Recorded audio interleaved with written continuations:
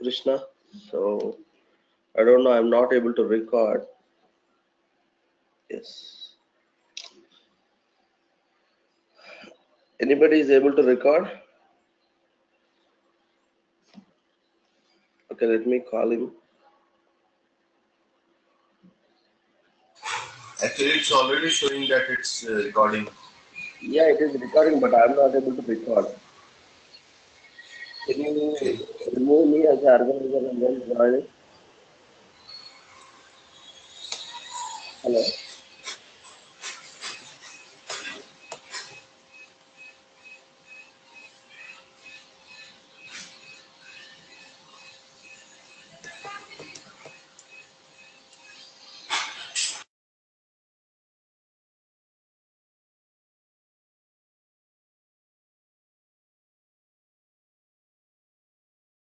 Yeah.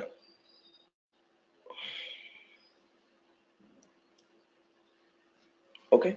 So looks like we are recording the session from the Durga's outside, but some reason I am not able to record. Okay, all right. So that's fine. So we are uh, recording. Yeah. So the question from Ankur: does this STS has a support with JDK 1.7 support? Absolutely, Ankur. So it has a support for JDK 1.7. So and you can also use 1.7 or 1.8, even 1.6 also you can use to launch STS. Okay. So and looks like so nobody has any questions and related to this. Now let's get started. Continuation of the yesterday session. The yesterday, so we are learning how do we so construct a Maven based project and how do we download the jar files dynamically, then accessing them into the application, right? I think so. Until that, what we have seen. So now let's continue with the various approaches, various containers activation. Various container activation means so how different containers so we can activate for to launch Spring application, right? So the yesterday we have seen for the using of, if I go to Spring client, so we are using a basic container which is called Bean Factory container, right? So Bean Factory container is the basic container, and so we can use the advanced container is also called as application context container. Okay, so here, so whatever the containers which we are activating is Bean Factory container. First we are loading the class path resource into the memory, and so once we load the class path resources, and from there, so what exactly we are doing, so then so we are okay finding of the Bean Factory. So the Bean Factory is nothing but activation of the Bean Factory container. So then from there, so we are finding the Bean objects. So once the Bean object is ready, then we are calling the business methods, right? So now what I want to do, instead of using a Bean Factory container, I want to use an advanced container called application context container. So the application context container internally uses the Bean Factory container, but so the Bean Factory is a subset for application context. So whatever the feature the Bean Factory is providing, the additional feature which provides by the application context container. Suppose example, by default all the beans are initialized before looking at the Bean Factory.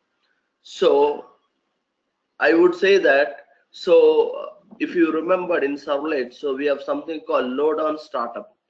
Okay, the moment the load on startup element, if you enabled is 1 or any positive number if you specified, the servlet object will be constructed at the time of deployment of your project.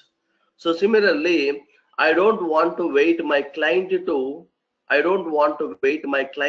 until he look up until that time. So the Bean Factory object will not be created if you are using a Bean Factory container.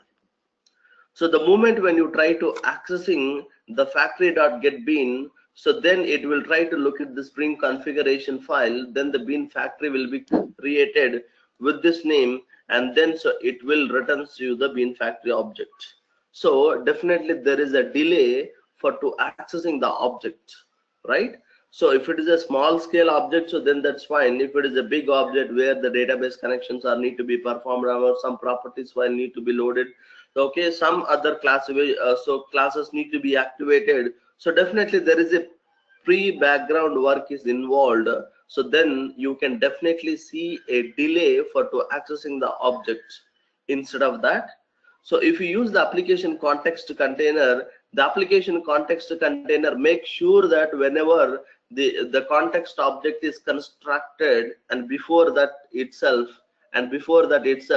it will construct all the bean objects so declared in the Spring configuration file. So that is the speciality of the application context container. And the other thing is the bean factory container will not support the concept of internalization. So when it comes to the application context, so will supports the concept of internalizations. So likewise, so we have a couple of various different benefits, the advantages the using the application context rather than bean factory container. Okay, and let me show you practically how we can use the application context container.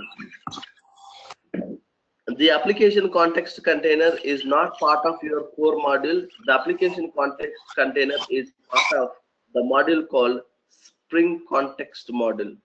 Spring Context is one of the module. So as part of the Spring Context module, so you have application context object, and so let's use that module also, Spring Context module, for in order to access the application context object. Okay, so I will also try to demonstrate once again how we can create a Maven based project, in case if you missed yesterday or if you did not catch, so that it is a revision for you. Okay, so let me try that again. So okay, so if you want to create any Maven based project, so go to file, so same steps which I'm going to be following, so the yesterday, so whatever we did.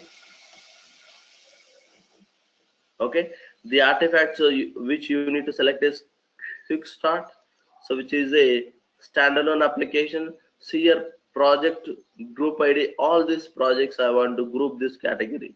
Okay, so then the project name 003 underscore, I'll try to mention, so I don't want to override the coding here, because if I make a changes here, so there is a chance you can lose the control of this application, right?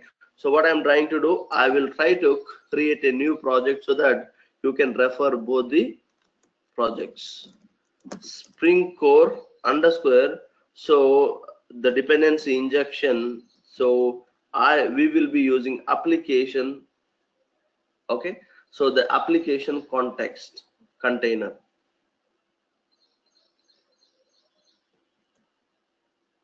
So application context container project, I'll try to mention some name like this.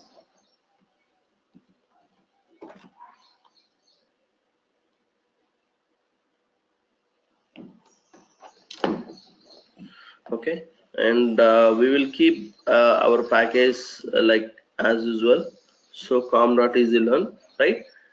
This is how you need to prepare for any Maven based projects, right? So once if you are done, finish it, so automatically it will construct a Maven based Java project. But if you want to convert to Spring project, so you need to add the respective dependencies. So meanwhile, let me copy the dependencies which we have already provided yesterday, right? So we need the same dependencies, but additionally, if you want to use the application context, so let me try to show you, okay, what is the necessary for to going the next module. I will try to show you. Okay, so now project is ready. So let me go to pom.xml file. So far we don't have any Maven dependency, only JUnit. because so that is the basic, the jar file, so that we usually get it when you add any Maven project. So now if I save this, so if I open Maven console, so you should be able to see the dependency downloads. So if it is already there, just it will add into the build path directly. So now if I go to srcmain.java and I don't see any other code. So what I'll do, we can reuse the same code over here, right? So I will try to reuse this code, and so we'll place here. So do you want to override com.isdone? Absolutely. Yes. It is done. Okay. So all code is here now. So now what I want to do in the Spring client class, so instead of using the resource, okay, and the class path resource, so we have something called application context container. Okay. So application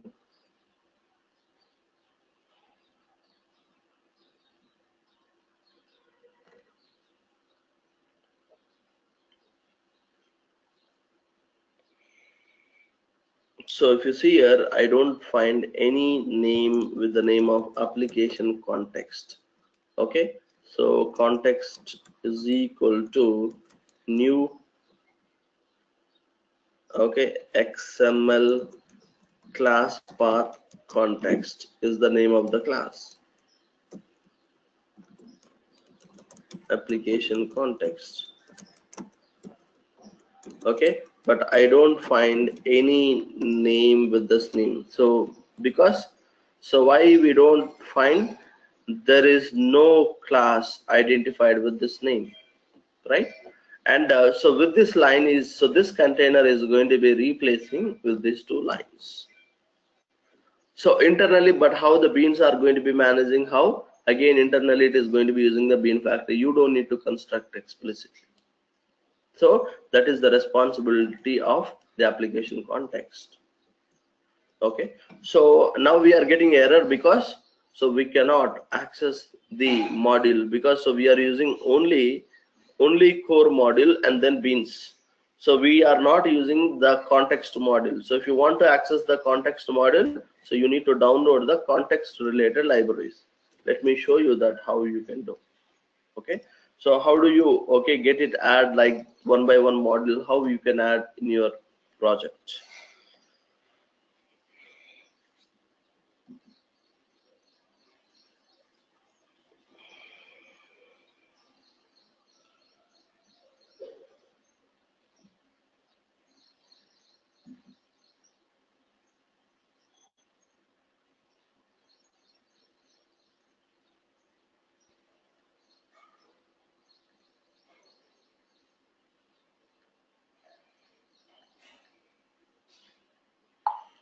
Okay, so now what I'll do, so here you need to search for Maven repository, right? So Maven repository.com, and so here which module, so which you would like to search with the name of Spring Context.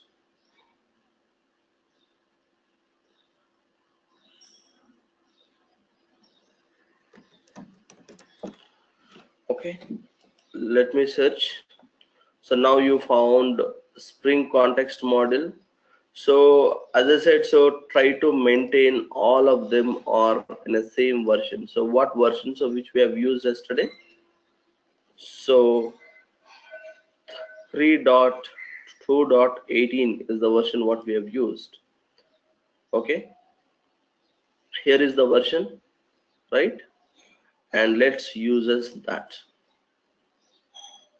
and just click the link over there, it will automatically copy, and then so go to move, and then so if you remove, yes. Okay, now save this. It is saved successfully, and you can see if it is not yet downloaded the libraries, it will try to attempt to download the jars. See here, it is now downloading from Maven central repository. It is, downloading from central repository, but I mention only context. So this is how why we need a Maven. Okay, the moment if I downloaded, okay, so the moment if I downloaded automatically, so it is downloaded the different jar files, different versions of the jar files, right? So that is why we really need a Maven, right? I know. So we have just I'm trying to showing you that so if it is a new version, if you're trying to attempting which is not there in my local system, it will like this. It will try to attempt. Okay, but actually we have to use 3.18 version. Okay, not 8. So I'm just trying to showing you because this version is not there in my system. I'm just trying to showing you if the module is not exist in your local repository, how it will try to attempt to download. It will make sure that it will try to download all the so dependent jar files. So if you do like this, so what will happen? There is a conflict can occur. There is a conflict can occur because it may going to refer some other version and the version that you are referring is different. So both of them some point of view time it will give you a jar file collision, right?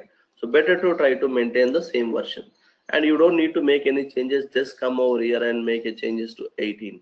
Okay, now if you see 18 is already downloaded in my system, if I just click on save, so probably it should just okay change the build path. See, it is not attempted any downloaded. I just want to show you how it is downloads the jars into your local system, the local repository.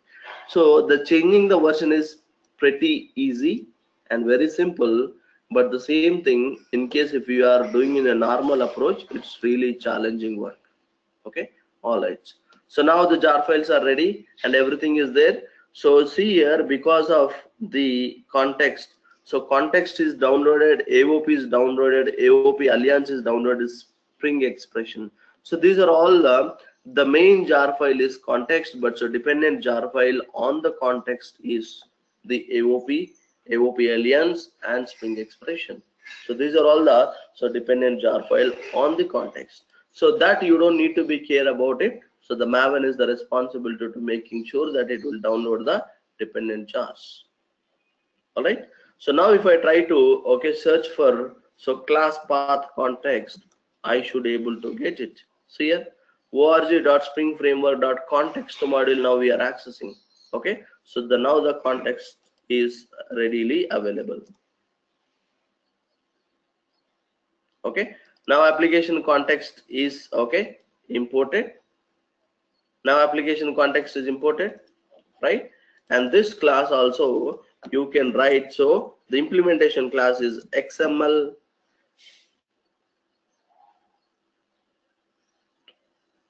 so it will give you all the list of classes under this context module.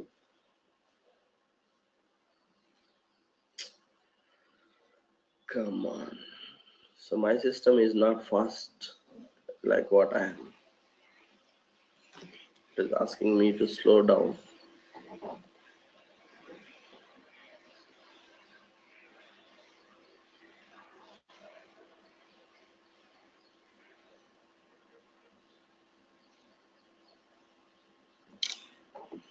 Okay, so it is class path. Come on.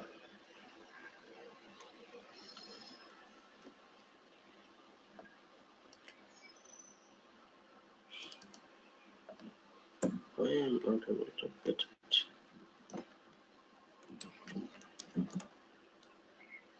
Okay, so here you can see a list of classes okay, that are available.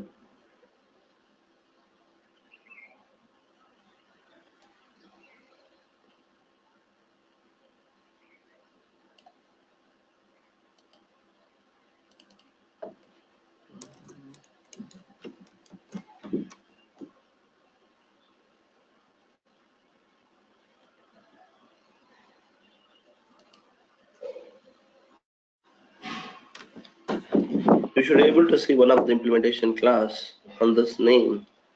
Okay, so let me choose.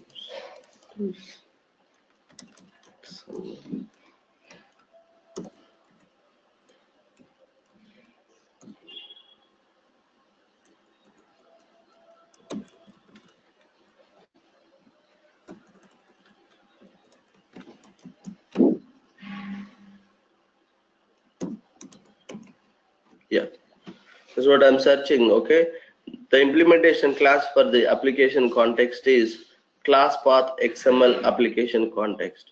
So if you look at here in this constructor, it has the various methods. Okay, so you can use the constructor, or you can pass the application context parent object, or you can also directly pass the config location, so which is nothing but your configuration file location. So multiple config locations also you can pass here.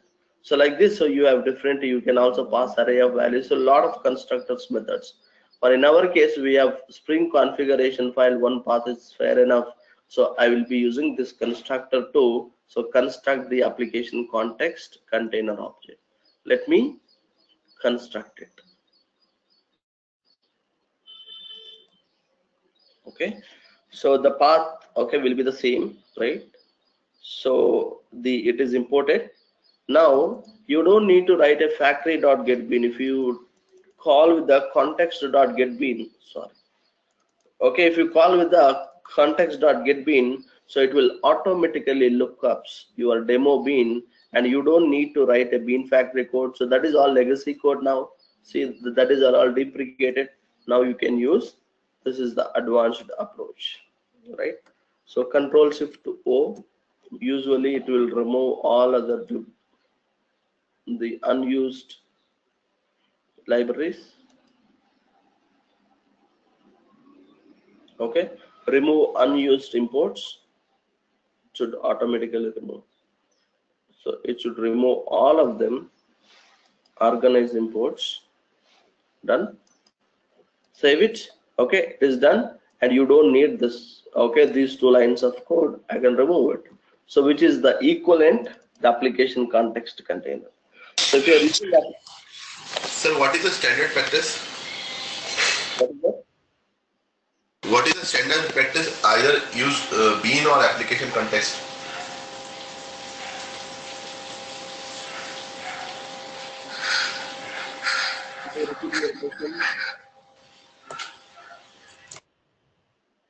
Ankur, otherwise you can message please. Okay, we are getting a lot of noise than your question. Okay, so now let me run this and go to run as Java application. So the moment, so if you run this, run as Java application,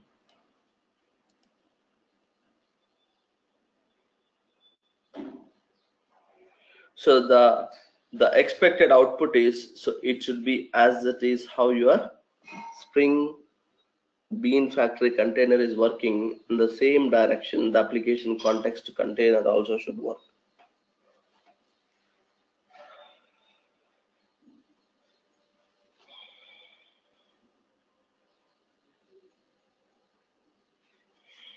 Okay, the question from Ankur, which one is the standard practice, application context or bean factory in the industry? The application context is the industry standard point of view. We don't use the bean factory because so we will go with the advanced concepts, with the advanced features. The application context is recommended rather than so using of a bean factory. However, your application context internally access the bean factory. That's what I said. So bean factory is a subset for your application context. So it's recommended to use application context rather than bean factory. So if you see here, so the application context is trying to loading. Okay, now it is loaded. It is providing a lot of logs, but the bean factory container is not providing all these details.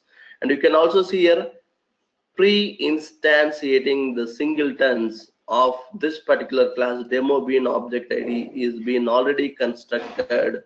So before you are actually calling your business methods, okay, so it is able to perfectly accessible. What I mean to say is, even though if you are not calling this classes, but it makes sure that the bean object will be get ready before your class is ready. So let me try to write here a small message saying that system.out.println, okay, the application context container is ready to use. I will write, okay, small message saying that the application context context container is ready for use. The same thing I will also write the same thing for the our bean factory container. So let me go to the bean factory container class, okay, and I will also comment here the same thing, and then I will try to write here the same line of code. So instead of application context, so this is the bean factory container is ready for use. Now we will try to run, and then you can see the differences you can observe. So now I'm okay, I commented all my business methods. I'm not even looking at the bean class, but still, however, you can see the bean should be pre-instantiated. So demo object bean IMPL object is constructed. So setter injection is also performed. So it is making sure that whatever the configuration of the beans which you have configured in the configuration file, okay, so it is getting ready before you access. Okay, instead of accessing at the time of looking at the bean, if you make it ready so that we can avoid the delays of accessing the beans, right? So exactly this concept is so similar to your servlet load on startup concept. If you are aware of load on startup, then you will be knowing, okay, of the importance of it.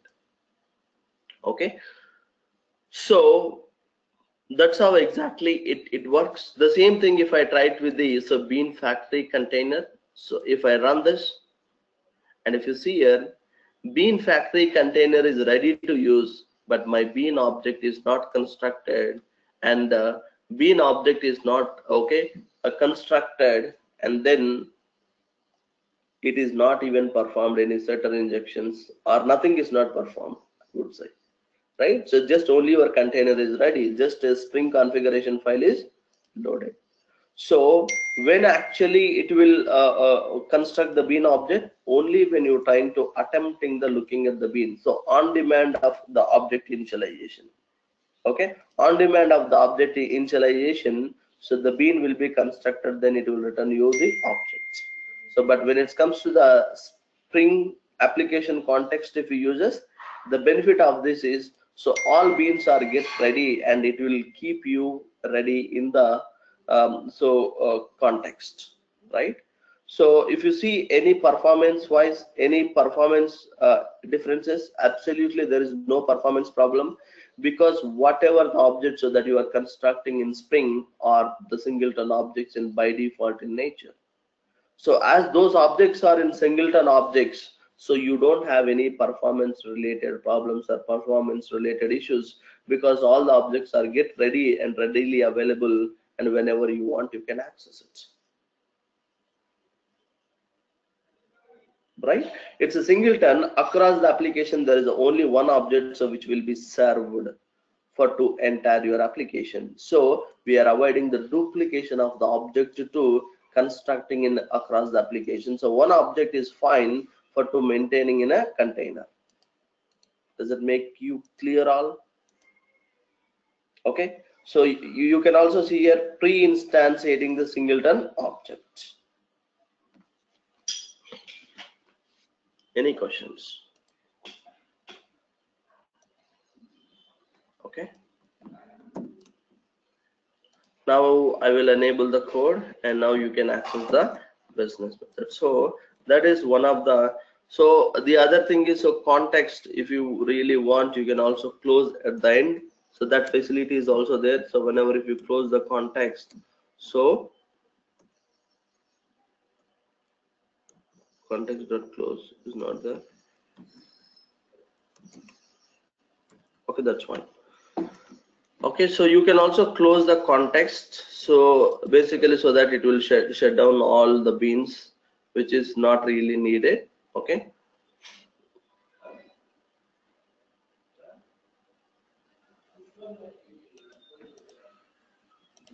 All right. Now let me run this with business methods. It should execute and then it will return you the output. The same if I attempt here also, it should be the same.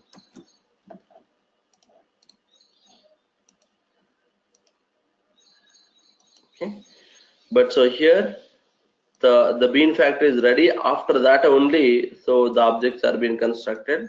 But here the first all your objects are being getting ready, then only the container will be ready. Otherwise, so it will avoid the concept of what is called lazy loading. So it's all so if you are aware of the Hibernate, so it will give you a concept of eager loading.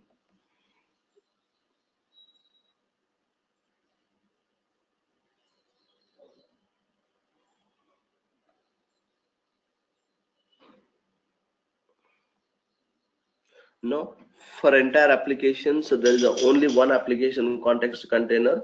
So you will not allowed to create so multiple application contexts in the application. Okay, so it is not recommended. So the only one application context container is recommended for entire application. That serves for the whole your application. Okay, so the question from Ankur and Pramod, hope that answered your question. So Ankur, can you please open the file where the setter injection is performed? Absolutely. So I'll go to, okay, so demo bean IMPL is the class. So here is the setter injection is performed. Spring is responsible to injecting that message into this message object. Okay.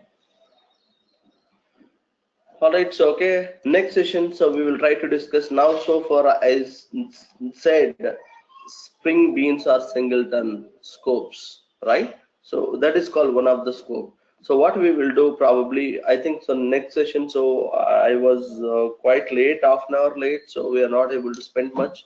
So next session, so probably we will try to continue with multiple projects.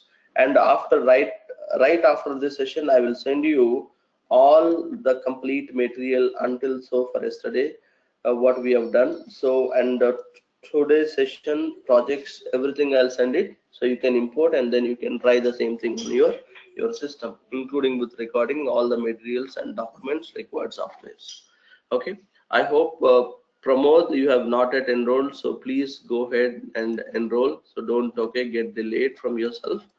And rest everybody is fine for me. I got a confirmation from at the end of the day. So okay, and so the other thing is I'm really tight schedule I have. I cannot really shift any time, please. So I have 7 to 8 another session, 8 to 9 I have other session. So your session, and again 9 to 10 again. So there is one more session, 10 to 11 I have other session. Okay, so if I shift for half an hour late also, the all other sessions will be get impacted. Okay, so please try to adjust yourself with this time only. So in case if I completed the other batches, and I will try to inform you that we can shift the session.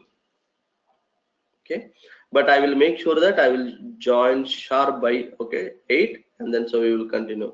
As you know, I have little some problem in my system, having some problem. So today it is better because I done a lot of things behind of this. So I will also make sure that ready, and so we'll be start on sharp 8. Okay, so 8 o'clock, so that so we can have a productivity of at least so 1 hour we can completely give the full productivity on the session. Okay, with that said, okay, that's it. I have a good day to all of you, and see you on the next session. And Pramod, so please complete your process. So okay, and bye bye. So see you on the next session. Have a good day.